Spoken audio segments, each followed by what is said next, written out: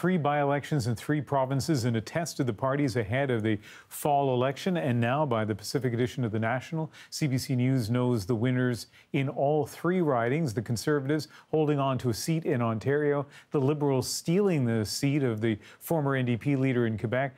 And the big story tonight, the current NDP leader, Jagmeet Singh, set to win his seat in British Columbia. This is where those results stand right now in the 10 o'clock hour Pacific time for Burnaby South near Vancouver. Singh is leading by more than 10 percentage points. That's with about 99% of the polls reporting. In fact, as you can see, about 13 percentage points. The Liberal candidate, Richard Lee, is in second place. With this win, Singh now has a seat in the House of Commons. Our reporter, Briar Stewart, has been with the NDP all night in Burnaby. We spoke with her an hour ago as the NDP leader was giving his victory speech. Well, that's right. Jagmeet Singh walked into a very excited room full of supporters cheering. And as he got on stage, one of the first things he said was that today was a new day. He talked about when he was growing up, he couldn't think of somebody like him running to be Prime Minister. And he says by winning this seat and now having a seat in the House of Commons, he says it will really inspire a whole new generation of kids. He talked a lot while he was speaking to the crowd about some of the points he made during the campaign, about the importance of connecting with voters. And it's been reported that he knocked on some 30,000 doors during the whole Burnaby South election campaign. But it's interesting to note that with the votes and the numbers that have come in already, it does look like voter turnout is going to be quite low. And certainly we heard from the NDP and the Liberals throughout all of this that they were really focused on their ground game and getting the vote out today. Well, it was enough, for him to declare victory at this point, but it was certainly not the voter turnout that perhaps people were hoping for. Now, I should say that it's a win for him tonight because this means he'll now have a seat. He'll be able to be in the House of Commons, question the Prime Minister, but there are a lot of challenges still that lie ahead, and he did reference that when he spoke to the crowd. Take a listen. We have 8 more months to let the people know that they can choose a government that stands up for people, not for corporations, that doesn't give handouts to SNC-Lavalin, but stands up for everyday Canadians.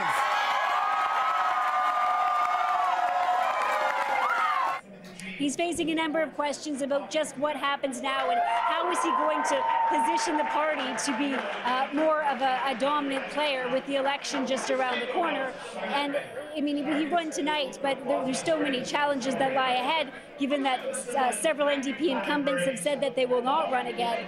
But really, it is still a celebration here tonight because he had been facing so many concerns from people in his own party about what would happen to his leadership if he did not win this riding. Well, that hasn't happened. He's won it, and tonight, certainly the NDP here are celebrating. Happiness, maybe even some relief, Briar. Thank you very much.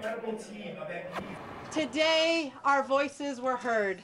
Today, the citizens of Outremont, Côte-des-Neiges, and the Maya-land spoke loud and proud in favor of Liberal values. That is Rachel Ben-Diane. She will be the Liberal MP for Outremont, riding in Montreal.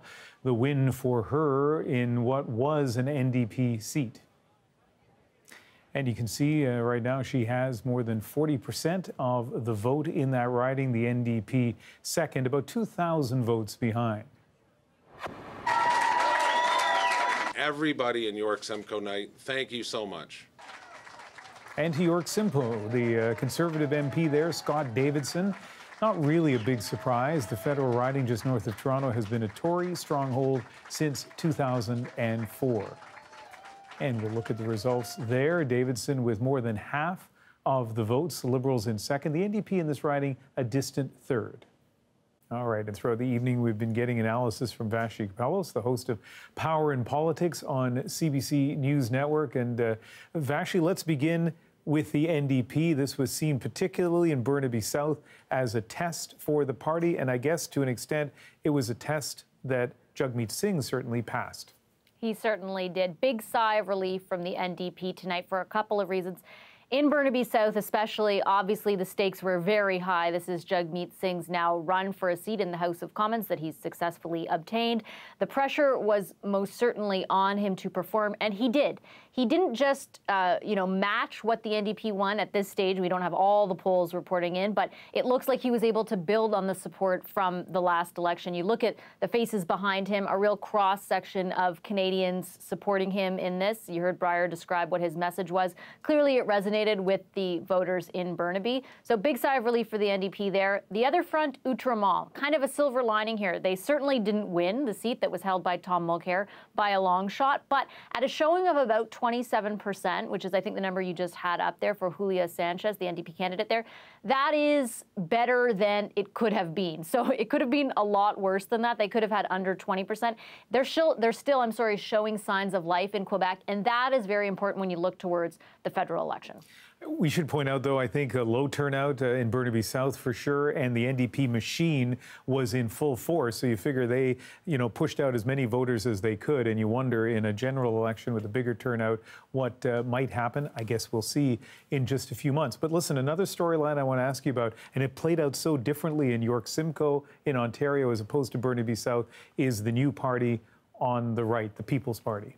It really did, Ian. We were looking to see how is this brand new party just kind of formed in the fall, led by Maxime Bernier, the renegade conservative who left the party back in the summer. How will it perform so early in its sort of lifeline? And we have two very different results. In Burnaby South, the candidate there, a polarizing figure, but one who was pretty well known in the community, got about 11% of the vote at this stage. That's a pretty big number for a brand new party. Take the flip side in Outremont, Quebec, and particularly in the 905, where we were watching very closely to see if the People's Party of Canada would shave off some support, crucial support for the Conservatives in that region. They were not able to do so. They got between 1% and 2%. So very different outcomes in two different parts of the country. Hard to tell exactly what it means for the federal election at this point. I was sitting on my couch in Vancouver early this morning, Vashi. You were already live on television. It's been a long day. You've done a great job. And thank you very much for all your help this evening. Thank you.